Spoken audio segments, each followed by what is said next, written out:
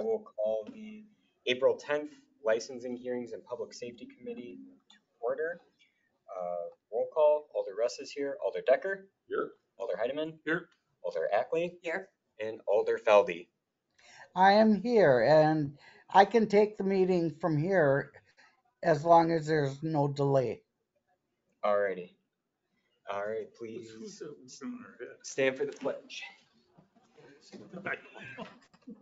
I pledge allegiance to the flag of the United States of America and to the republic for which it stands, one nation, under God, indivisible, with liberty and liberty and justice. Alrighty, we all know each other here.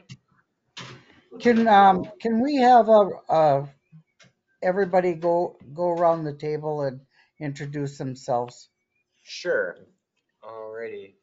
Betty, you want to start? I'm Betty Ackley, District 4 Alderperson. Joe Heidemann, District 10. Decker, District 6. Zach Russ, District 8. Chuck Adams, City Attorney.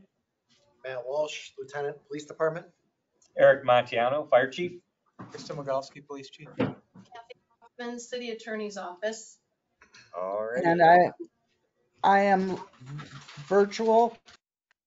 I am vice chair of this committee. Alrighty. Looking for approval of the minutes for the March 27th meeting. Motion to approve. Second. All those in favor? Aye. Aye. All right, minutes are approved. Item number 6, RO number 128-23-24 by Police Chief Christopher Domogowski pursuant to section 30-50 of the Municipal Code, submitting the annual report for the Police Department for the year 2023. Chief?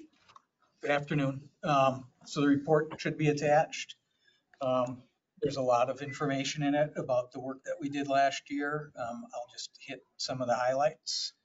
It was a year of change. We had some retirements in our senior management and did a reorganization of that senior staff. So we promoted an assistant chief and 2 new captains. So our executive staff is pretty much brand new this year. So it's been exciting, lots of new energy and work. We've also last year had 2 new beat officers appointed. And so they've hit the ground running and had to build new relationships, and I think lots of excitement around them. And then another big change was through a grant, we were able to hire a victim services coordinator. Should be my job. Good stuff. The other thing is at the end of last year, finally, we were able to start a co-responder program with the county. And so we've started to see good things through that. Really able to respond better to people in crisis and hopefully over time make better connections with them for the services that they need. What we found so far is that because of the demand, Elevate has actually now put more resources into it. So on second shift on many days, we have actually 2 social workers working with us rather than just 1. So in spite of all the challenges that we faced last year, we still saw an overall 3% reduction in crimes that were reported versus 2022. And a slight reduction, about 2% in accidents. So that's very positive things.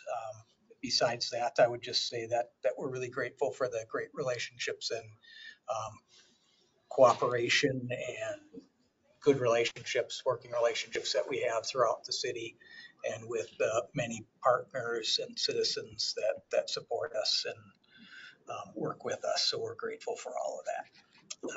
So that would be my report. I can answer any questions that anybody might have.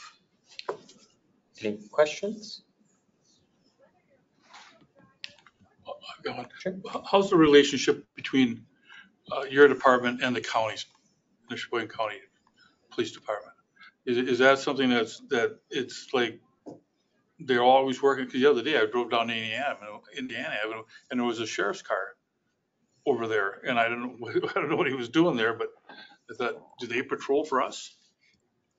They don't patrol for us, but there's obviously some overlap, and then depending on what's going on where in the city and county with joint dispatch, I think there's better awareness of where resources are needed.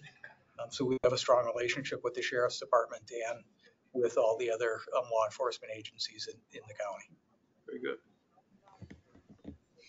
Any other?